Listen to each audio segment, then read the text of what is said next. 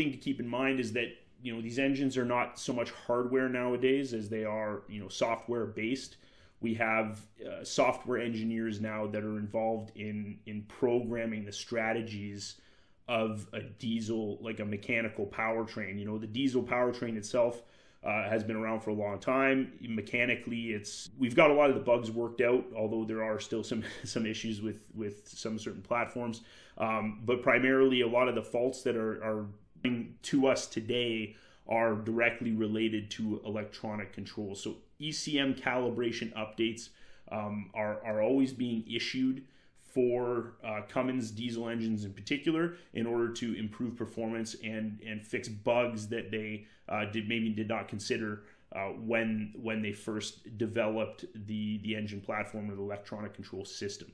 So constant new updates available. A couple examples that I have and like to share with some common calibrations. You can see I've got an ISX 15 at the top. You can see that this one EF, I've got calibration EF 10047, and you know, there's been 43 calibration revisions over an 88-month period. That accounts to approximately one new calibration every 2 months, which you know, tells me that there's a lot of bugs to be worked out. There's a lot of improvements being made based on feedback from customers and fault codes that are appearing.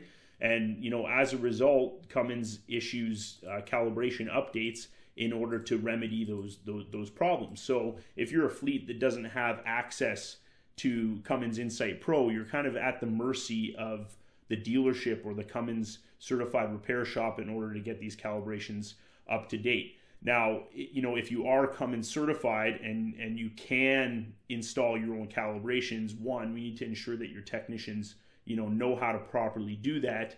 And then two, we should also potentially be considering calibration updates as a part of our regular maintenance schedule. You may have to, you know, update a calibration more frequently than even doing an oil change, for example. So there's a lot of argument now for having software changes, you know, basically as frequently as you have filter changes, right?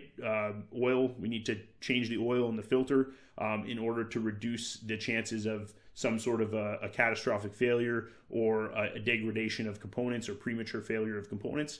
The same thing could be said for our software now too.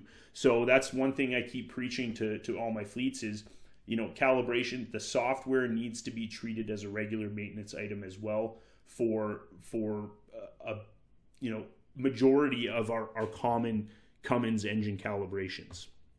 So you do require Insight Pro. I think everybody in this session has Insight Pro access already. Again, one thing is we need to make sure that your technicians have the know-how to install calibrations, and then also to check for calibrations on a regular basis. When it does come into the shop for a PM, let's check to see if there's a calibration update. Why? Because as you can see, calibration updates reduce occurrences of fault codes.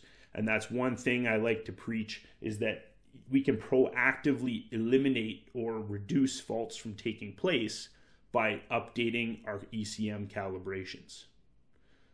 So in this example, you can see the latest and greatest calibration update that you can see at the top section here. You can see that fault code, there's, you know, a dozen fault codes that this particular calibration revision actually addresses. So if we do not put that calibration in and the vehicle goes back into service, if one of these fault codes comes up, one of the things that would happen if you outsource to a dealer is that the dealership would probably just put the calibration in, which would clear the fault codes, put it back into service, and just hope that they don't come back again.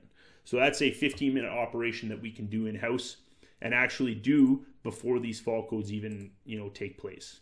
So that's one argument for why we should be regularly checking ECM calibration updates when the bus or the truck comes into the shop.